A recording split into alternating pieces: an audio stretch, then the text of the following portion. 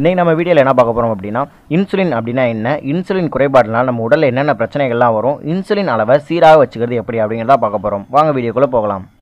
கணையம், அதாவது pancreas. இந்த pancreas எங்கே இருக்குது அப்படின்னா நம்ம வயிற்றுக்கும் கீழ்ப்பகுதியில் இருக்குது. இந்த கணையத்திலேருந்து உற்பத்தி ஆகிற ஒரு மிக முக்கியமான ஹார்மோன் தான் இன்சுலின்.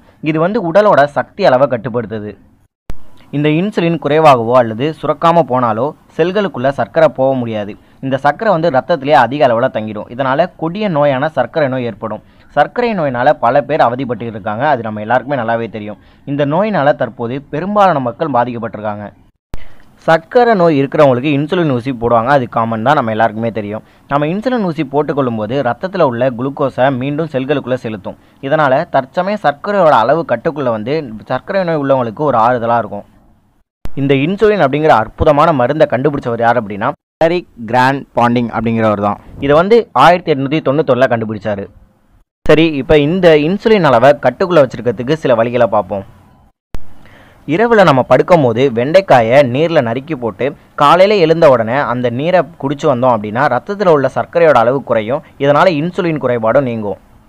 உடல் எடை அதிகமாக இருந்துச்சுன்னா இந்த இன்சுலின் உற்பத்தியிலே குறைபாடு ஏற்படும், பாதிப்பும் ஏற்படும். அதனால் உடல் எடையை சரியாக பராமரிக்கணும். அதற்கு சரியான உடல் பயிற்சி நம்ம செய்யணும். அப்புறம் டயட்டையும் நம்ம மேற்கொள்ளணும். நார்ச்சத்து அதிகமாக உள்ள உணவுகள் நீரிழிவு நோயாளிகளுக்கு மிகவும் சிறந்ததாக இருக்கும். இதனை சாப்பிடும்போது அடிக்கடி பசி ஏற்படாமல் இருப்பதோடு உடலில் சர்க்கரையோட அளவு அதிகமாகவும் இருக்கும். இதனால தான் பசலைக்கீரை போன்ற நார்ச்சத்து அதிகமாக உள்ள உணவுகளை நம்ம எடுத்துக்கணும் அப்படின்னு சொல்கிறாங்க.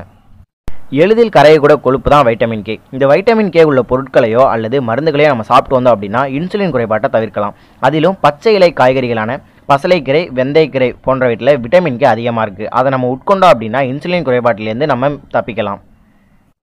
இப்போ உள்ள இளம் தலைமுறையினர்லாம் அவஸ்தைப்படும் பிரச்சனைகள் ஒன்று தான் கொழுப்பு நிறைந்த கல்லீரல் பிரச்சனை. இந்த பிரச்சனையில் கொழுப்புகள் கல்லீரலில் அதிகம் தங்கி கிளைக்கோஜன் பயன்படுத்தப்படாமல் அதிகப்படியாக சேர்க்கப்பட்டு இருக்கும். இதனால் நீரிழிவு நோயின் தாக்கம் அதிகரிக்குது. அதனால் நம்ம கல்லீரலை நன்கு ஆரோக்கியமாக வைத்துக்கொள்வது ரொம்ப ரொம்ப அவசியம். ஸ்டார்ச் உணவுகளை நம்ம தவிர்க்கணும். ஏற்கனவே நீரிழிவு பிரச்சனை இருப்பவர்கள் ஸ்டார்ச் அதிகம் உள்ள உணவுகளை அறவே தவிர்க்கணும். குறிப்பாக சாதத்தை தவிர்க்கணும். அதற்கு பதிலாக நார்ச்சத்து அதிகம் நிறைந்த திணை, கம்பு போன்ற உணவுகளை நம்ம அதிகமாக சேர்த்துக்கணும். இப்போ சொன்ன எல்லாத்தையும் நம்ம ஃபாலோ பண்ணி வந்தோம்னா இந்த நீரிழிவு நோயிலேருந்து சீக்கிரமாக விடுபட்டலாம். இன்சுலின் குறைபாட்டையும் நம்ம நீக்கிடலாம். நன்றி.